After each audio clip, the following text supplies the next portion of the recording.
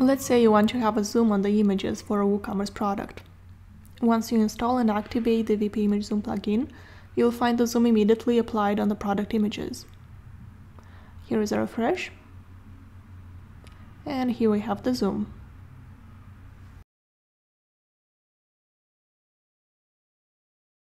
If you want the zoom on an image in a page or a post, then you need to go edit the post and select the image where you want the zoom, and then click on the button in the editor called Image Zoom,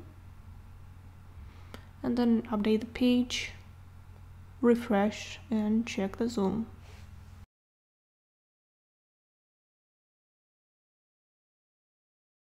In the left side menu, you'll find an option for VP Image Zoom, and you can choose between several lens types. By default, it is set with a zoom window, but you can change it to no lens,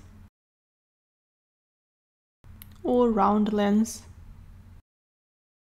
or square lens. We can play a bit with the configuration options for the round lens. For example, we can change the border thickness, or maybe increase the lens size.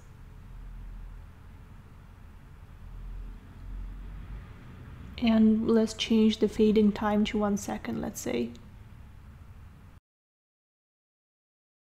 If you choose to have a zoom window, then you can modify its width and height.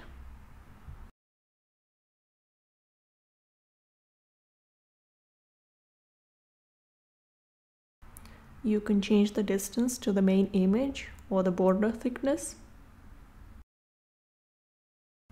And the other options, I'll let you discover them by yourself.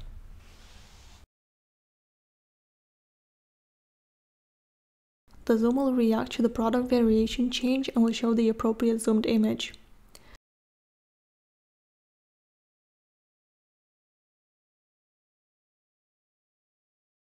By responsive, it is meant that on a narrow browser, the zoom window will fill only the available space.